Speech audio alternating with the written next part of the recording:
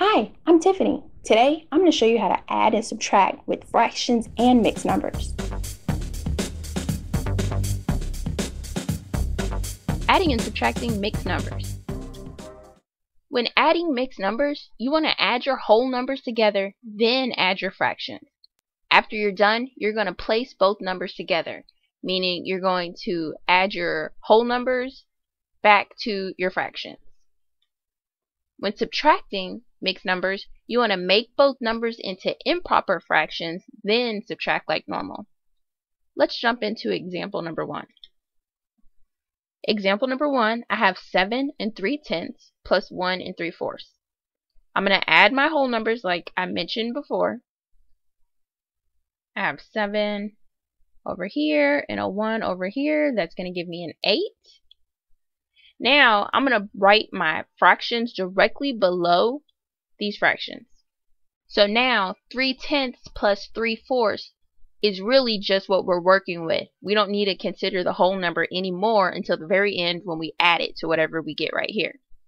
Now, I'm not going to go into a whole bunch of detail of how to add fractions because I have a whole video dedicated just to that. So I'm going to move a little quicker here, assuming that you already know how to do it. We need to find a common denominator to add. Right now we have a 10 and a 4. The least common denominator between these two fractions is going to be 20. So I'm going to rewrite both fractions with the denominator of 20.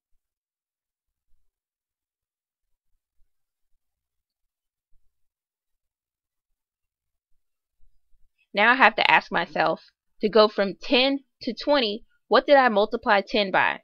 I multiplied it by 2. Now the rule is whenever you multiply the denominator by a number, you have to multiply the numerator by that same number. So if I multiplied my 10 by 2 to get 20, I must also multiply my 3 by 2 to get my new numerator. So 3 times 2 is 6. I'm going to follow the same process over here. To go from 4 to 20, I multiplied by 5. So I have to multiply this 3 by 5. 3 times 5 is 15. Now I add, and if you remember, your denominator remains the same, and your numerator is the only part that gets added. Becomes 21 here. This is an improper fraction, so I'm going to divide to figure out what this fraction should look like in a mixed form. It's going to be 1 and 1/20.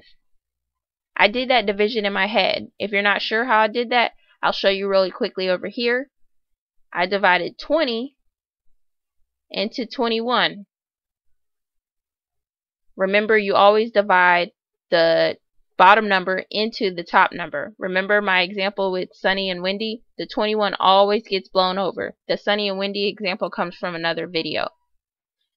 20 goes into 21 one time, and it is 20. So when I subtract, I get 1. So these are my numbers. Whenever we divide, we go pick up our numbers, and it sort of makes like a G shape. So this is the direction we go in when we write down our answer. The 1 up top, or whatever your answer is up top, becomes your whole number. So that's where this 1 came from.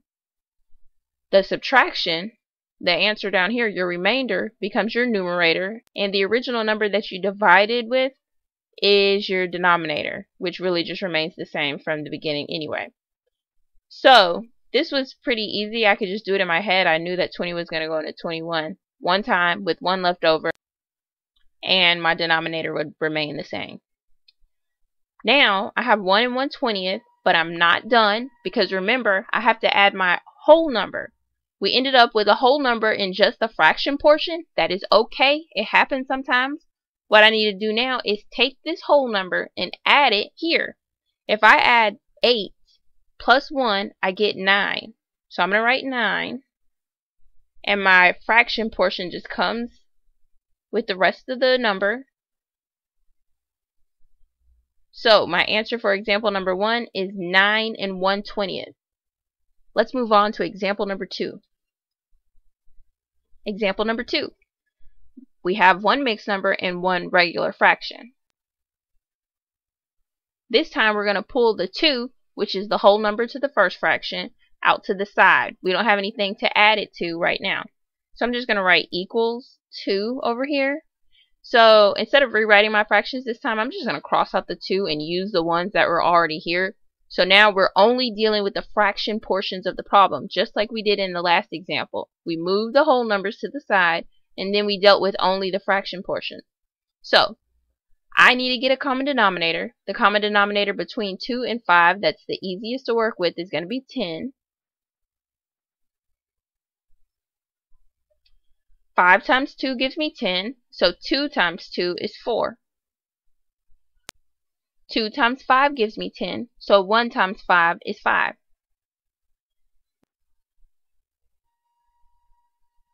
Now I'm going to add these two, and I get 9 over 10. Now it's time for me to add my whole number back to my fraction. That would be 2 and 9/10. The answer to example number 2 is 2 and 9/10. Let's move on to example number 3. Example number 3. We have two whole numbers that we can pull out and add this time. We have 4 and 2, and that gives me 6. Now, I'm going to cross these out again, my whole numbers, so that I don't have to rewrite my fractions because we've already dealt with the whole numbers over here. A good common denominator to use here would be 14. And just a note, whenever your denominator that you choose to use to add or subtract is already the denominator of one of your original numbers, that entire fraction just remains the same. So I can just write a 3 here and not worry about trying to figure out 14 times what gave me this answer, because really, if I did do it that way, it would be 14 times 1 gives me the 14, so that means I multiply my top number by 1, and remember, anything times 1 is always itself, so 3 times 1 is just going to be 3 anyway. We're adding. Let's address this fraction. 7 times what gives me the 14? 7 times 2. That means I need to multiply times 2 up here. 3 times 2 is 6. When I add these, I get 9 and 14. Now I need to add my whole number back to my fraction. And I get 6 and 9/14. The answer to example number 3 is 6 and 9/14. Let's move on to example number 4. Example number 4. We have subtraction this time. Here's my personal tip for solving a subtraction problem with mixed numbers. I prefer to change my mixed number into an improper fraction from the beginning. There are going to be times where your numerator is smaller in your first number than it is in your second number. Just the same way as when you have to regroup in subtraction when you're doing regular subtraction. What you're supposed to do, if you want to choose to keep your whole number separate, is borrow from your whole number. In my opinion, that gets really complicated. I think it's easier to just make the mixed number into an improper fraction in the beginning and then subtract instead of trying to borrow. Let me show you what that looks like.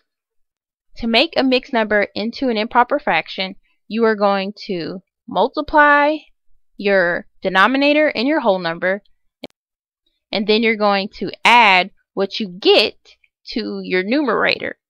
That entire answer is going to become your new numerator. You always work in a clockwise direction.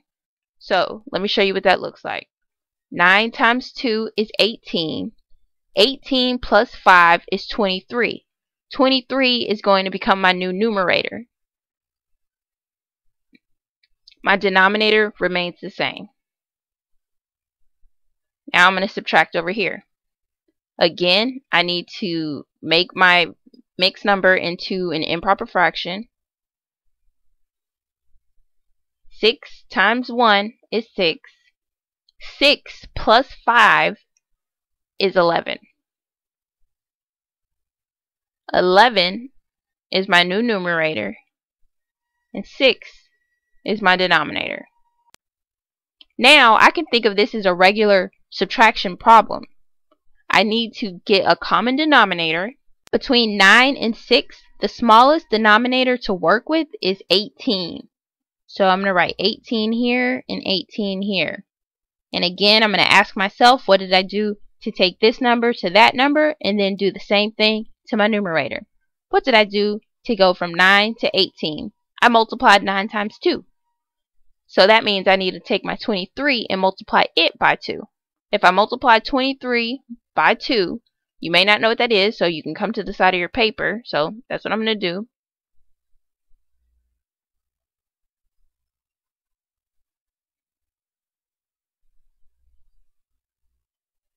It's 46.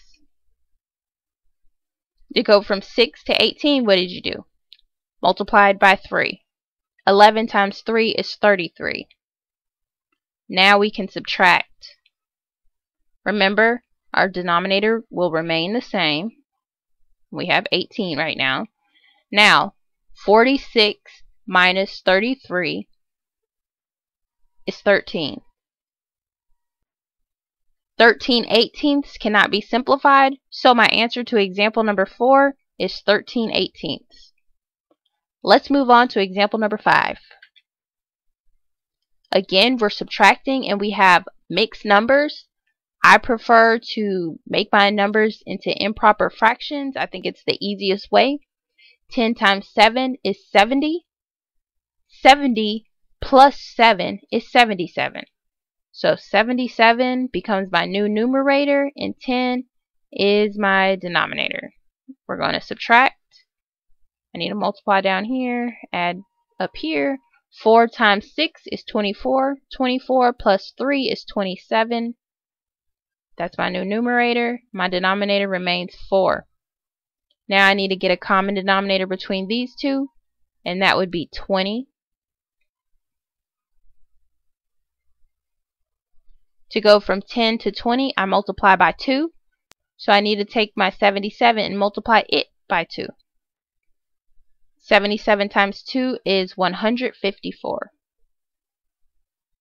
Now I'm going to subtract. To go from 4 to 20, I have to multiply 4 times 5. That means I need to multiply 27 times 5. 27 times 5 is 135.